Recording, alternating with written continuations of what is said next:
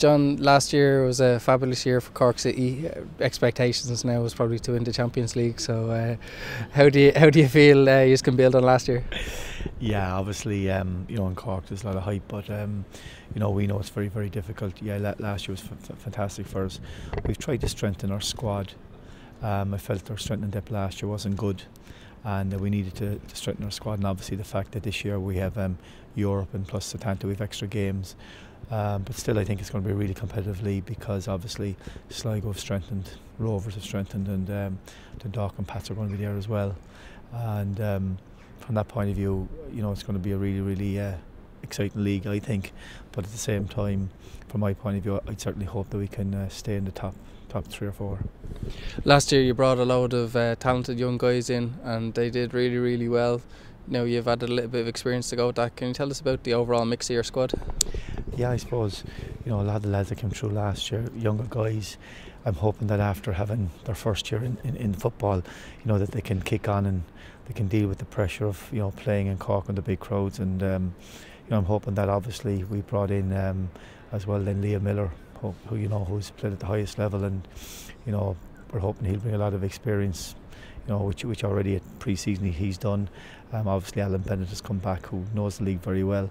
So I'm just, I suppose from that point of view, and then we brought in a few players like Carl Shepherd, Gavin Hoolan, Kieran Jalali, first time in Cork, and they can see the setup down there, which is quite good. And so I'm just hoping overall that the younger players will step up to the mark after last year, and obviously the older players, I'm quite sure they'll pass on valuable experience. Turner's Cross, over the years, every Cork team has tried to make it a fortress, but everyone loves playing there because of the atmosphere. How much of an asset do you think it is to your team? Yeah, I think, look, you always hear that from League of Ireland players down through the years. They always love coming to play in Cork. And there's no doubt, I think the type of stadium it is, where literally the spectators are on the pitch, it's fantastic, and it's the ideal stadium for League of Ireland.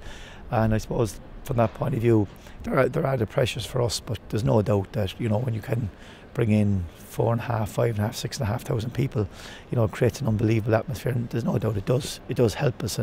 But at the same time, Cork supporters are fussy because they have a big choice of other sports, and if you're not doing well, they won't follow you. So the challenge for us this year is to see, can we stay up near the top and keep the big crowds coming. So that's what we're hoping to do. And I think it's good for League of Ireland football in general to have clubs like Derry, Sligo, Cork, Limerick, Longford are back in, obviously at Clone out, but I think it's good to have a lot of provincial clubs because they attract a lot of support.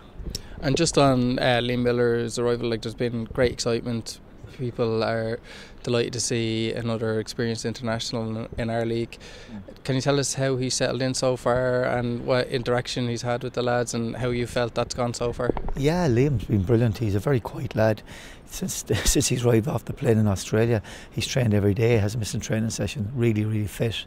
A lot of composure on the ball, but the challenge for Liam is that even though he's played at the highest level, he will get a lot of attention in our league, and is trying to being able to cope with that. And I suppose you look at Keith came back last year, Keith Fahey, Stephen McPhail, it takes them a while to adjust. It's not as simple that you just get off the plane and all of a sudden you're going to be a star in our league. It doesn't work, it's not that easy, and because you are high profile and you get a lot of attention. So but still at the same time, because Liam has played at the top level, I think he should do well. I think it's great for the league to have these guys coming in because they certainly raise the profile, and it just shows that our league, the standard wise, all the top teams, it's very, very good and very, very competitive. And while the league takes a lot of criticism on the outside, I think the genuine people who follow the league and the media that follow it, they give it great coverage. And I think they understand that the league is, in a good place, and the standard is very high.